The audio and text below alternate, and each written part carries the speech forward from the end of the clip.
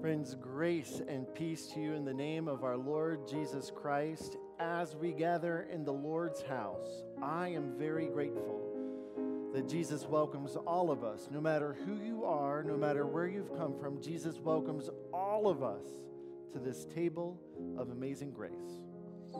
We are reminded this morning that we are the baptized children of God. Jesus is the light of the world. And in the Sermon on the Mount, he looks his disciples in the eye and says, "You are the light of the world." Friends, we welcome you to this time of worship on this beautiful first day of summer. I think today is the solstice, or maybe early in the hours of tomorrow morning. But we have a number of announcements. Some of you are walking in the sanctuary with bulletins. We haven't done bulletins since the pandemic began. So we're grateful for these small steps. And we have an additional 2 more things for your information if you're worshiping with us in person.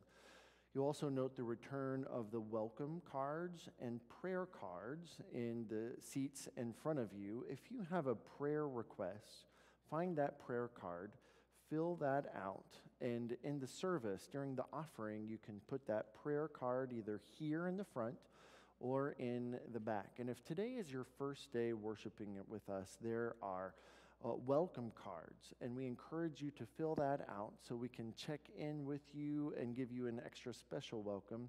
And you too are invited to put that in the offering as your offering to the Lord today. Additionally,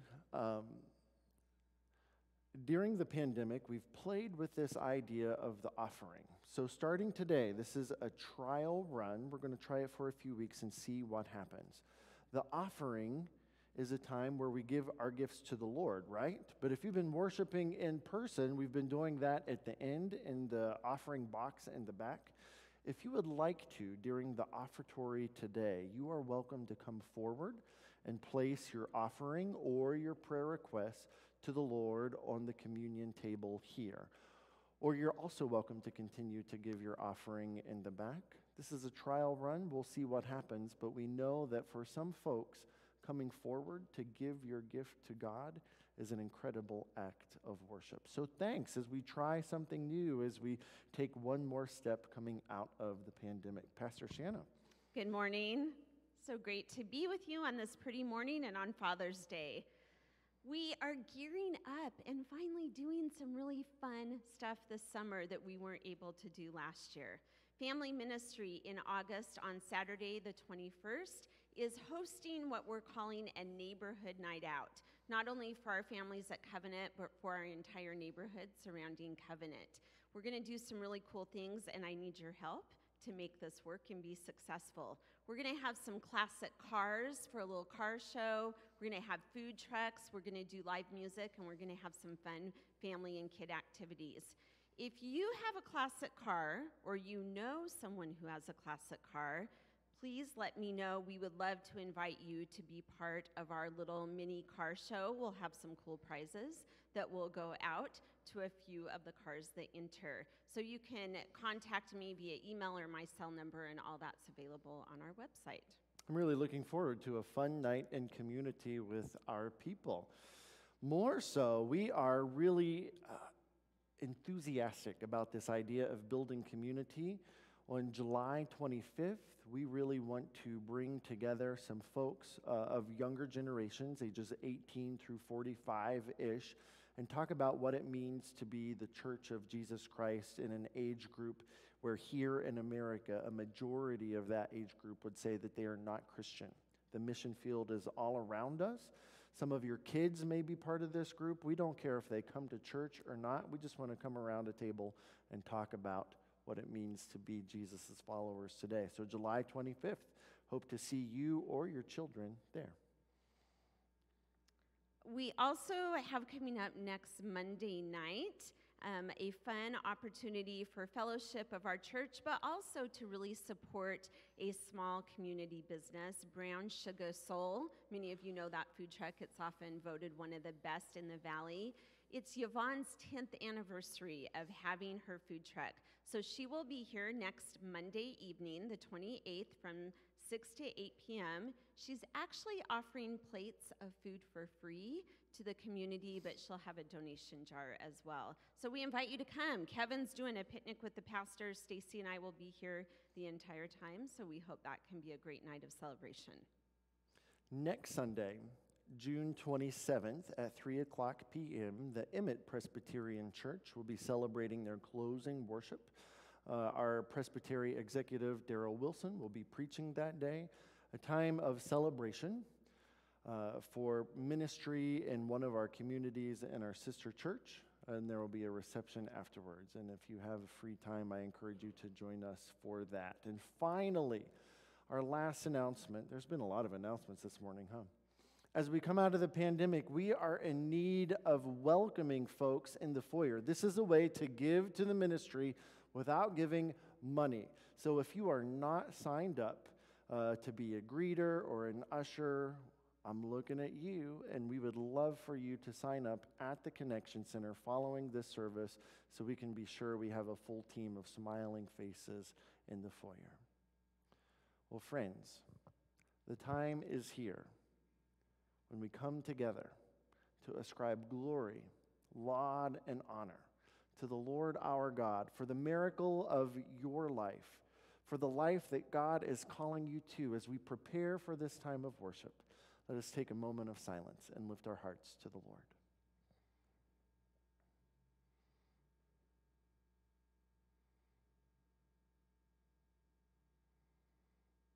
Almighty God, before whom all hearts are open, all desires known, and from whom no secrets are hid.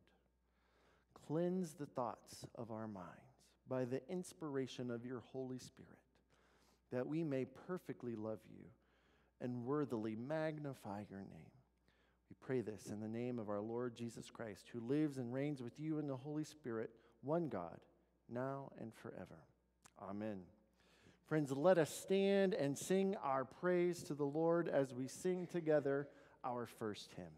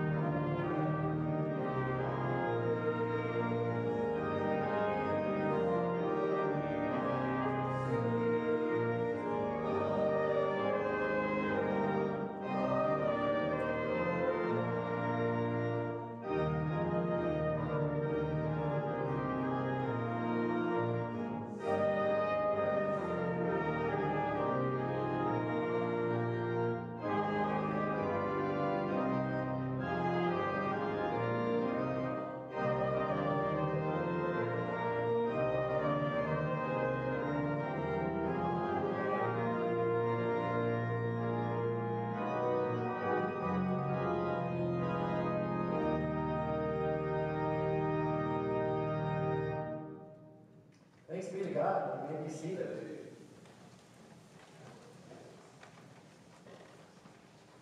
The Bible tells us that if we say that we are without sin and you've got your whole life together, that the only person you're deceiving is yourself. But the Bible also says that if we confess our sins, that God, who is faithful and just, will forgive us of all of our sins and cleanse us from all unrighteousness. In the spirit of humility, I invite you to pray the prayer of confession found in the scripture behind me. Let us pray. Most merciful God, we confess that we are in bondage to sin, cannot free ourselves. We have sinned against you in thought, word, and deed, by what we have done and by what we have left undone. We have not loved you with our whole heart. We have not loved our neighbors as ourselves. For the sake of your Son, Jesus Christ, have mercy on us. Forgive us, renew us, and lead us, so that we may delight in your will and walk in your ways, according to the glory of your holy name. Amen. Friends, here's the good news of our Christian faith, that while we were still sinners, God loved you and this world so much, came to be with us in the person of Jesus to teach us the ways of the kingdom of God, of love and of mercy and of grace. And when this good news was threatening to the powers of the world, and the government executed our Lord on a cross, God continued to love you and this world so much that overcoming the power of death, overcoming the power of hell, Jesus rose in victory to show me and you and this whole world, if we would just put our faith in him, that we could be certain that our sins are forgiven and the path to eternal and abundant life lie close at hand. The good news of the gospel: you are loved, you are forgiven, you are called to abundant life. So what do we do with this love? We share it. Audra, would you lead us as we stand and sing our responsive hymn?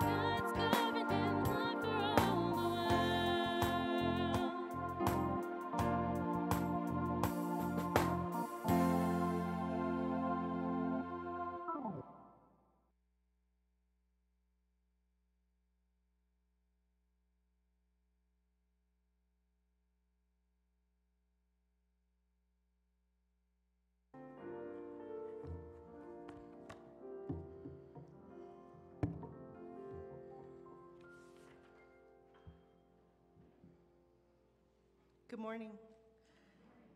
Today's scripture reading is from Exodus 20:1 through 17, and it can be found on the overhead screen. Let us all pray.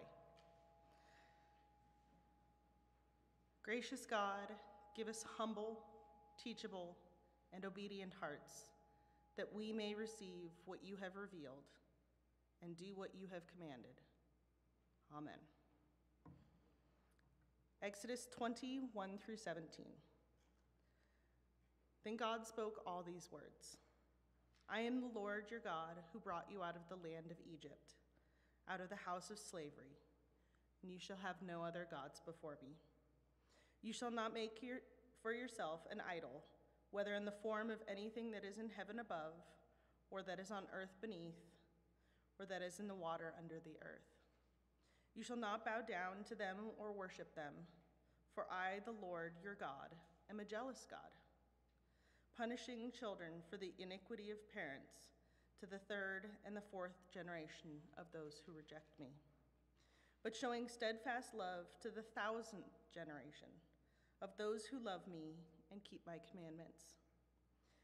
You shall make no wrongful use of the name of the Lord your God, for the Lord will not acquit anyone who misuses his name. Remember the Sabbath day and keep it holy. 6 days you shall labor and do all your work, but the seventh day is a Sabbath to the Lord your God. You shall not do any work, you, your son, your daughter, your male or female slave, your livestock, or the alien resident in your towns. For in 6 days the Lord made the heaven, the earth, the sea, and all that is within them. But then he rested on the seventh day, and therefore the Lord blessed the Sabbath day and consecrated it. Honor your father and mother, so that your days may be long in the land that the Lord your God is giving you. You shall not murder. You shall not commit adultery. You shall not steal. You shall not bear false witness against your neighbor. You shall not covet your neighbor's house. You shall not covet your neighbor's wife, or male or female slave, or ox, or donkey, or anything that belongs to your neighbor. The word of the Lord.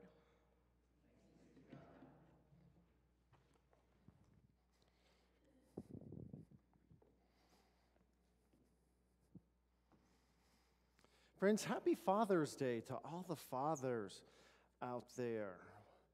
Without giving up any confidences, I want to share with you a brief story about a father who came into my office this past week. And I love being an approachable pastor, one that you feel comfortable coming to me, sharing what God is doing in your life. And this father came up to me this week and said, "You know, Kevin, you've been preaching about the 10 Commandments. God gave the world 10 commandments. Why is it that my wife has given me 152 commandments in my household?" And like I usually do, I'll say, "I don't know, but let me encourage you to keep those 152 commandments as well, because happy wife, happy life." You know how that goes. Well, friends, we've been in a sermon series needling out every commandment that God gave Moses on Mount Sinai, because I believe that the law given to Moses then points us to life. Now, the law usually convicts us of our sin, and in that conviction, pointing us to the covenant of love that we find in Jesus Christ.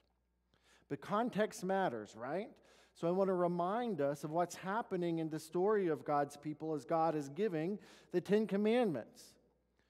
The people were oppressed, slaves in what country? Egypt. It's 9 o'clock. We're still asleep. The slaves were in Egypt, God's people, and God was taking them through the desert and into the promised land. Thank you to the folks up front. And as God is taking the people from slavery, from oppression, from bondage, to their freedom, to their new identity as God's people, God gives them guidelines for living. The 10 Commandments. Now, we've gone through the first two. I am the Lord your God. You shall have no other gods before me. You shall make no false idols. And today we come to the third commandment, which is given so that God's people may know life. Are you with me? These commandments are given so that you may know life. So let's tease out this third commandment this week. The third commandment is brief. And God says, "You shall not make wrongful use of the name of the Lord your God, for the Lord will not acquit anyone who misuses his name." Shall not make wrongful use of the name of the Lord your God. Now, growing up in my household, as we think about Father's Day, language could be quite colorful. But there was one rule about language that you did not violate in the Starcher house. And it was this: you do not take the name of the Lord your God in vain. So if we were to say, oh my God, punishment was coming. I remember in my high school Spanish class, Mr. Bradford, the biggest lesson that I learned in Spanish class was this. Mr. Bradford knew this commandment. And on the first day, he says, many of you have a God, a Christian God in small town West Virginia, but I want you to know that his last name is not damn it. So I do not want to hear that phrase uttered at all. And I thought, wow, Mr. Bradford knows the Starcher rule. You do not say the name of the Lord your God in vain. To this day, I cringe a little when I hear people say, oh my God, or Jesus. I cringe a little from this upbringing that I think that was good, because we don't want to take the name of the Lord in vain, do we? But as we dig deeper into this text, I believe that this commandment is less about our language, which is important, but more about your identity. So let's tease this out, and we're going to do some Hebrew lessons today. This is the word tisa. And this verb quite literally means to bear. And this is where we translate the make or take. It comes from tisa. So you shall not bear the name of the Lord or take it on, which says little about our language, but more about the identity that God's people take on. God's people were coming out of Egypt, right? They are taking on the name of God's people. They belong to Yahweh. They're taking on that name. And in this sense, this word also has some overtones or undertones about an oath that one might take, or a vow. So God's people are taking on the name of the Lord, and God implies that by taking on the name of God's people, there is a vow or a promise to that. Tisa. This shows up twice in the Hebrew. The next word that I want to give us a little Hebrew lesson is the word lashah. And this is where we get the English translation in vain, or falsely, or wrong.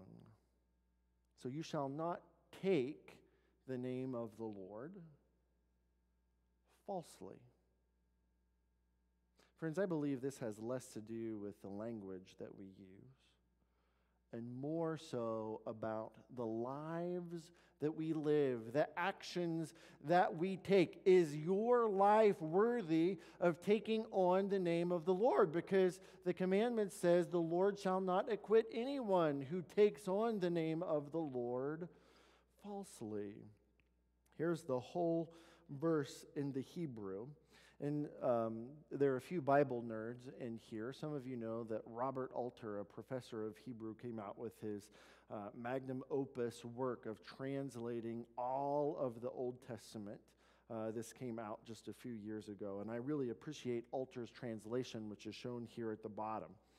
Verse 7, Alter translates this: you shall not take the name of the Lord your God in vain, for the Lord will not acquit whoever takes his name in vain. Don't act like you're a Christian. Say you're a Christian, and then behave not in accordance with the lifestyle of expectation of that calling upon you, because the Lord your God will not acquit those who don't live according to the name of the Lord your God. You see, even Jesus knew that this commandment is less about your language and pointing to the wholeness, the totality of your life, which brings us to our second scripture reading today. It's from Matthew's Gospel, the great Sermon on the Mount. Jesus is referring to this commandment. in the 33rd chapter, or 33rd verse of chapter 5. Sisters, listen again for the word of the Lord. Jesus says again, "You have heard that it was said to those of ancient times, 'You shall not swear falsely, but carry out the vows you have made to the Lord.' But I say to you, don't swear at all, either by heaven, for it is the throne of God, or by the earth, for it is his footstool, or by Jerusalem, for it is the city of the great King. And do not swear by your head, for you cannot make one hair white or black. Simply let your word be yes, yes, or no, no. Anything more than this comes from the evil one." Sisters and brothers, this is the word of the Lord. Thanks be to God. You know those times in pop culture, right? You go to the courtroom and you take your oath, or you see our politicians taking their oath of office. It's like we create special times where people are supposed to be especially honest. Do you promise to be really honest during this really special time? We make something important of this. Jesus says, "You have heard in ancient times where you should not swear falsely. But I say to you, do not swear at all." These words that we use, just simply let your yes be yes, your no be no in everything that you do. Because by your actions, not in some special time of where you're supposed to be especially honest, but by your actions, you declare to the world your allegiances. Who is your God? So if you're behaving honestly or with pure motives, maybe you're a child of Yahweh. But if you are behaving according to impure motives, or there are times in your life where your words are not reflective, or your actions are not reflective of your faith, the Lord will not acquit those who take his name in vain. Your actions, they matter. So let's look around for a minute. Do we know anyone whose actions do not live up to their calling in Christ? You know, it can be easy for Christians to judge others, right? We can think of organizations who misuse the name of the Lord. The Westboro Baptist Church, right? Who go around boycotting funerals of soldiers, who carry up hateful signs. God hates fill in the blank. Taking the name of the Lord in vain. God's going to judge them. Boy, it feels good to judge those people. Or those folks who wear white robes today. The name of the Ku Klux Klan. And they burn their crosses to illuminate the love of Jesus Christ as they lynch the person of color in their neighborhood. Taking Christianity in vain. And God says, I will not acquit anyone who takes the name of the Lord in vain. And it's easy to judge those folks, right? In fact, it's easy to judge. Does anyone here watch The Office? No one watches? Thanks, Chad. You watch The Office. Thank you. There's a character in this comedy named Stanley Hudson. And Stanley is a hard-working, he's a salesman. But don't cross Stanley Hudson, because he will go after you. Now, this clip that I'm going to show you is designed to be comedic, but I believe that it really illuminates our human desire to judge other people. Because I want to judge those Westboro Baptist Church folks, right? I want to judge the Klan. It feels good. Stanley is going to talk to us a little about this concept of judging others. I have been trying to get on jury duty every single year since I was 18 years old. To get to go sit in an air-conditioned room downtown, judging people while my lunch was paid for, that is the life. Judging people while your lunch is paid for. Oh, this feels really good, right? So let's judge those terrible Westboro Baptist Church folks. Let's judge the Klan because it feels really good to blame other people. Amen? It feels really good to blame the other political party for all the problems of our nation. It feels good to blame our parents for all the problems in my life. And it feels good to blame that person 2 pews back from us for all the drama that we're having in church. It feels good to judge, doesn't it? But remember what Jesus said about judging as we think about the Westboro Baptist Church or the Klan or that person 2 rows back from us. Jesus says, before you judge, you should remove the speck from your own eye. Or when he encounters the woman caught in adultery at the well, he asks the crowd, you who are without sin, go ahead and cast the first stone. Every single commandment in these 10 commandments begins with you. The tense of this word in the Hebrew is really applied to you. You, Lucy. You, Julie. Do not take the name of the Lord your God in vain. So as we think about all those people who deserve our judgment, God is asking us to look into ourselves and ask, have I been living a life worthy of a child of God? Have I offered kindness to those who spit on my reputation? Have I offered justice when it was far easier to sit back and drink my latte? Have I walked humbly with the Lord when I was too consumed with my own ego or my own needs? Have you ever taken the name of the Lord your God in vain? Have you ever taken the name of your Christian faith and lived in a way that was unbecoming of that?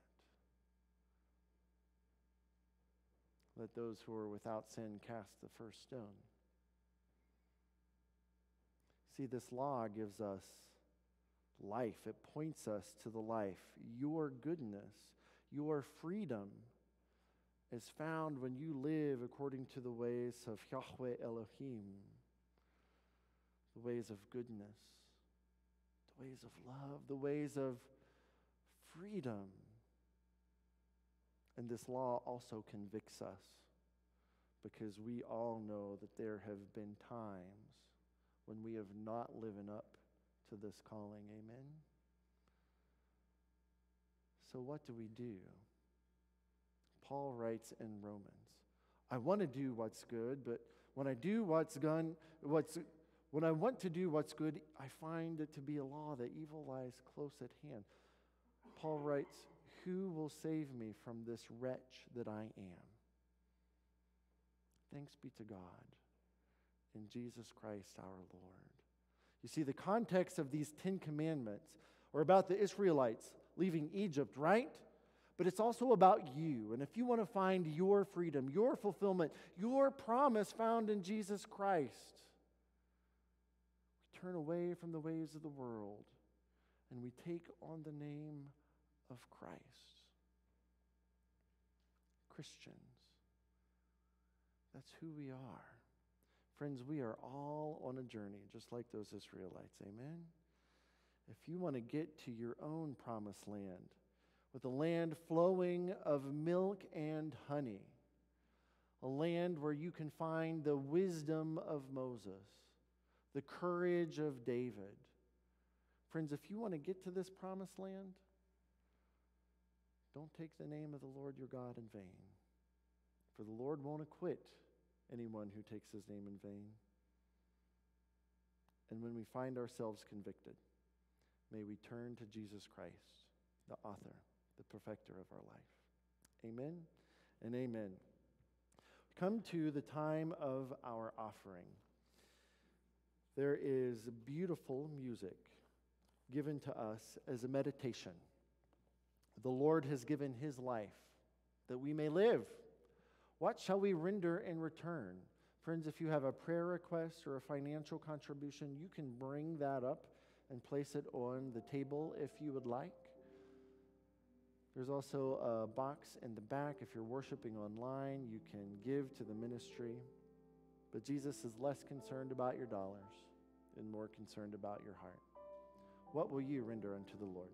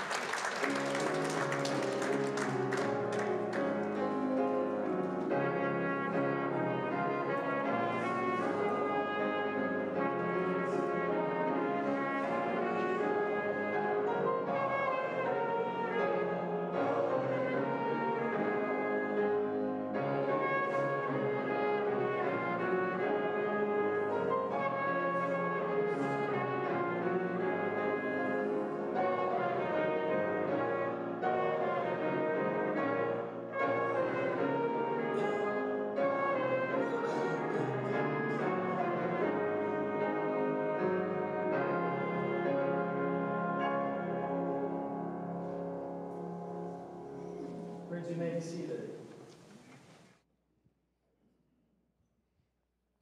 Come to our time of prayer.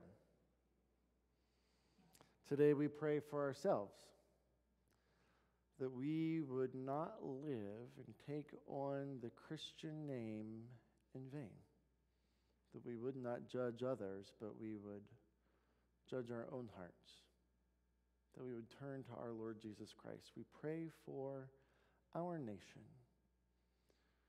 We pray that God would endow a spirit of wisdom and righteousness in all of our nation's leaders. We pray for President Biden and Governor Little. We pray for all city, state, and national delegates. We pray for the leaders in your household, that you would lead your house and your neighborhood in a way of accordance with God's will.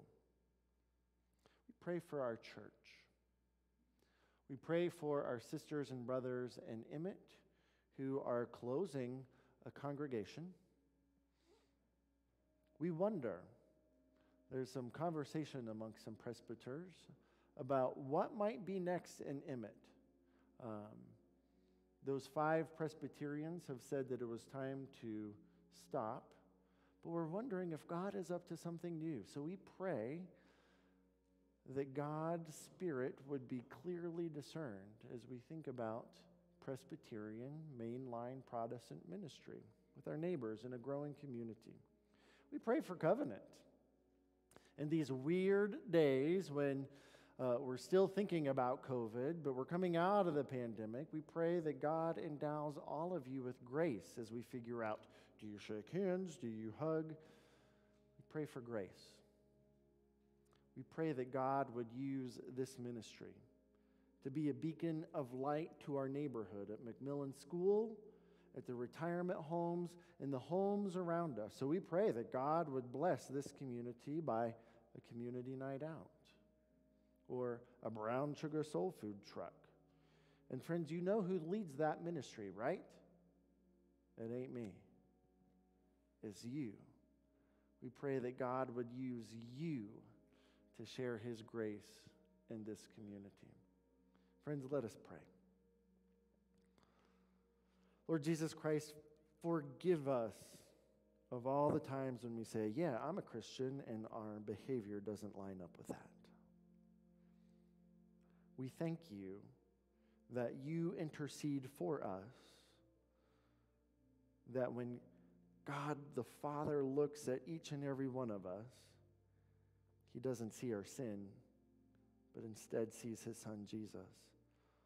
So Lord, help us to take seriously putting on your grace and your love so that we would not take your name in vain, but to live as a people set apart, blessed to be a blessing. Lord, we do pray for our nation. We pray that this pandemic gets behind us, but we pray that we don't go back to quote unquote normal. We pray that we would be a changed people, change more open and more willing to work for justice and righteousness in this world. Lord, you have revealed how much we need you. Pray that you would empower us to be ambassadors here at Covenant and in our neighborhoods and at our homes. And we pray for our nation as we hear rumors about drought and heat, pandemics, wars. Reveal unto us the need for a Savior, our Lord Jesus Christ. Help us to live responsibly and point people to Jesus' grace in a very uncertain world. We pray all of this in the name of our Lord Jesus, who taught us to pray, Our Father, who art in heaven, hallowed be thy name. Thy kingdom come, thy will be done, on earth as it is in heaven. Give us this day our daily bread, and forgive us our debts, as we forgive our debtors. And lead us not into temptation, but deliver us from evil. For thine is the kingdom, and the power, and the glory, forever and ever. Amen. I invite you to stand. Our closing hymn today is Made to Worship. allow these words to joyfully exit your spirit and lay upon your heart as we stand and sing our closing hymn together.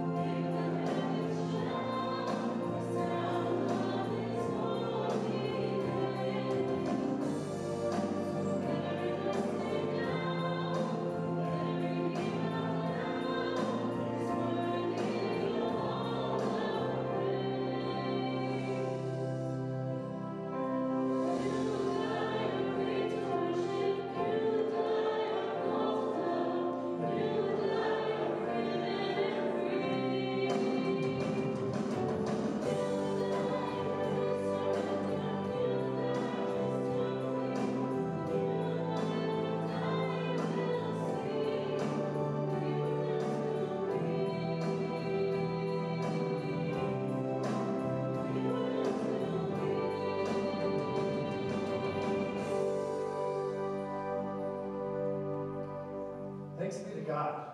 Boy, sometimes I violate the 10th commandment, Audra. I hear you sing and I think, I covet a singing voice like that. We are blessed by your leadership. We are blessed by the fellowship of this company. So go, mindful that most of you call yourself a Christian. I beseech you, do not take the name of the Lord in vain.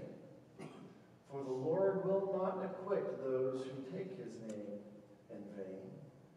So friends, when you find yourselves convicted that you can't do this on your own, turn to Jesus Christ in every moment that you may find the life that God has promised his people from Sinai to now.